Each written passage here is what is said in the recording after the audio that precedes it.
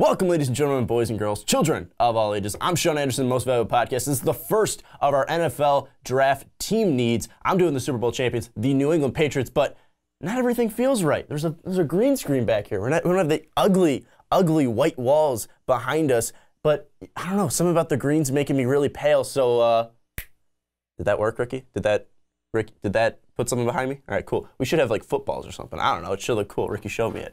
We're doing team draft needs for the New England Patriots. Super Bowl champions. It almost gave me a heart attack in the last game, but 5 Super Bowl now for Tom Brady and Bill Belichick, and I couldn't be happier. I mean, you get Brandon Cooks in the offseason. You re-sign Dante Hightower. You get Stephon Gilmore. You still have Malcolm Butler. He might be gone, but nothing official yet. We still have Malcolm Butler on this team. So this team is reloaded for another Super Bowl run, and Tom Brady looks as good as ever. So the Patriots look absolutely stacked. They won't have a first rounder, obviously, with trading that to the Saints for Brandon Cooks, but they will have 2 third-rounders, a 4th rounder, 2 5th-rounders, a 6th-rounder, and a 7th-rounder. We are going to give you the top 3 needs for each team in the NFL draft. This one's coming out on Monday. I think we're going to have one every single day. I don't know if it's going to be during the weekday or during the weekend. Ricky, thumbs up, thumbs down, weekend, weekday, weekday.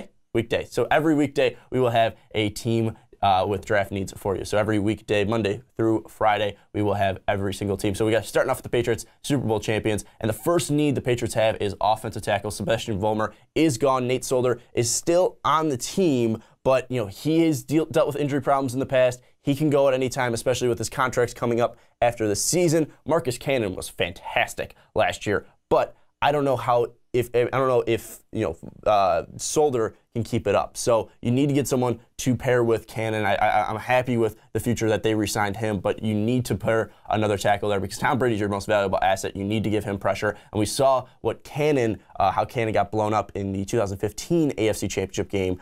So you need to protect Tom Brady and your most valuable assets. So you got to go out and get a tackle, whether that's the first pick of the 3rd round that you have, or you trade up and get one. You do have a lot of picks. You do have a lot of assets. You also do have Jimmy Garoppolo. So you can go up and get a big-name tackle if you feel like it. But I think tackle is the biggest need for the Patriots. Second biggest need is linebacker, both on the outside and inside. We obviously saw the loss of Jamie Collins, trading him to the Cleveland Browns. And Landon Roberts didn't do terrible, but you saw the lack of speed. And Dante Hightower obviously deals with injuries all the time. He's not a guy that's consistently on the field, but when he is on the field, he's one of the most clutch linebackers in the league. But you still need some speed alongside him. We saw Devontae Freeman get to the edge a lot in that Super Bowl, and that was really killing the Patriots. So if the Patriots can get some speed, get a guy that can really attack on the outside like Jamie Collins used to, I think that'd be a nice addition to the team. Again, I don't know how Landon Roberts is going to do, and plus if you get an outside linebacker to pair with Nikovic, a guy who is aging, a guy that can bring pressure, I think that'd be a really nice addition. And again, talking about pressure,